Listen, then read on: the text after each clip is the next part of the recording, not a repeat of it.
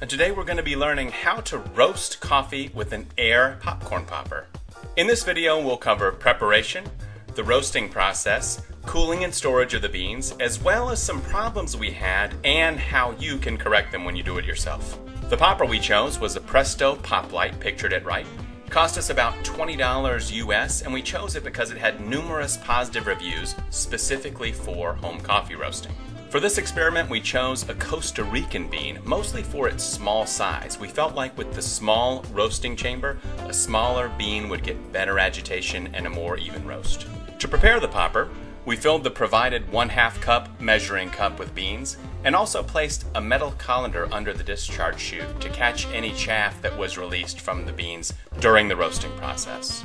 From there, we simply turned on the popper, poured in the beans, and began to roast. You can see there's quite a bit of agitation in the roasting chamber, which is good from the underlying air and should promote a nice even roast, though we did decide to give it an early stir for good measure.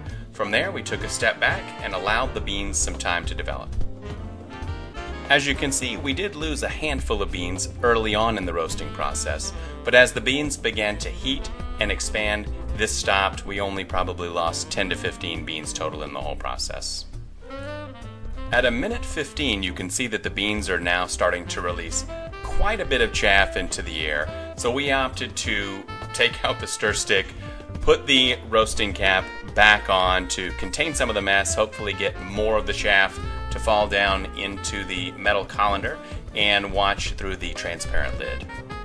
The roasting process progressed much more quickly than we expected. As you can see, at the 2-minute and 30-second point, we already have a nice light roast going with the first crack beginning. The first crack is a popping sound, almost sounds like popping popcorn, as the moisture in the beans is beginning to heat and expand. The roasting continued to advance very quickly, much more quickly than we had read in reviews for this device, and at around the 4-minute mark we had already reached the second crack, indicating that the beans had approached a dark roast. We dumped the colander to clean it out, poured the beans into the colander, and then stirred the beans outside in our metal colander until they had fully cooled. We placed our cooled beans into a zip-top bag, removed all of the excess air to prevent the oxygen from turning the beans stale prematurely, then placed the beans on our countertop to give them time to rest. This is going to be a process known as degassing. For about 24 to 48 hours, the beans will emit carbon dioxide as part of their normal development process, and you want to typically wait at least 24 hours before grinding the freshly roasted beans, though the exact amount of time that you want to wait is a highly debated subject in the industry. We did produce 2 batches of roasted beans. The first batch you saw in the video that produced the darker, more French roast as a result of the roasting process accelerating more quickly than we expected. And a second batch when we had the timing down a little bit better that turned out to be a medium roast that was our target from the beginning. After the beans were stored, we used our trusty dust buster to clean up the chaff released during the roasting process, and then sat down to think about the lessons we learned during the roasting. Our first lesson learned was to adjust the amount of coffee you're using based on the action in the roasting chamber. As you'll recall, we originally started with 1/2 cup of coffee and had quite a bit of motion in the chamber, maybe a little bit more than we wanted. In our second attempt, we increased that to 3/4 of a cup, still got a very nice even roast, but didn't lose the beans and have the bouncing action that you saw during the first video.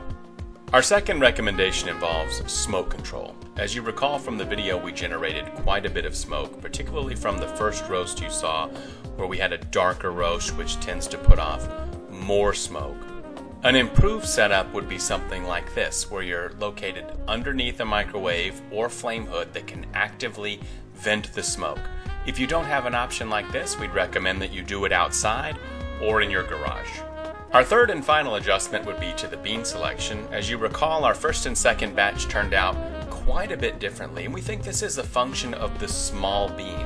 While it did get the agitation we were looking for, smaller beans are going to roast more quickly than larger beans and ultimately will be harder to control the roasting process.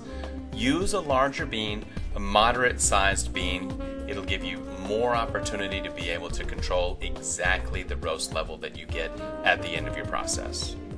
So how much coffee did we make?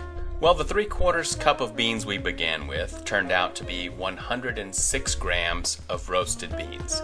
Using the standard metric of 1.63 grams per ounce of water, we would yield 65.03 ounces of brewed coffee from our beans, which is approximately 5 small or tall coffees from your typical gourmet roaster. I don't know about you, but I can easily drink 2 or 3 of these in a day. So my recommendation for you would be to roast more than one batch at a time, otherwise you'll be roasting every 3rd day.